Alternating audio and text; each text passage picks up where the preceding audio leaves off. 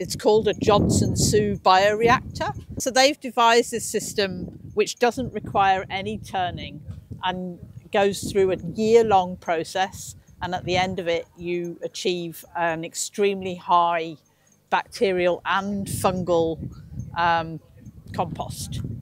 The important thing about it is it has to be built in one stage.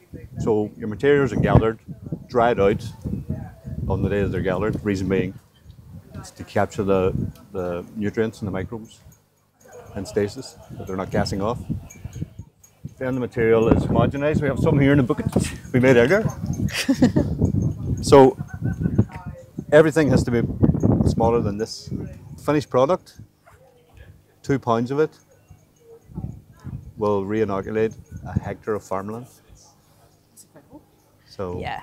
we can get the That's science how behind high that, the it numbers is. and the Now obviously when we apply that to farmland you lose some, and we used a wonderful Tow-and-Fert 1,000-litre spray machine because we've analysed the spray coming out of that with the microscope, which Kevin also does, soil microbiologist, and we've found that the retention of microbes in the spray is extremely high.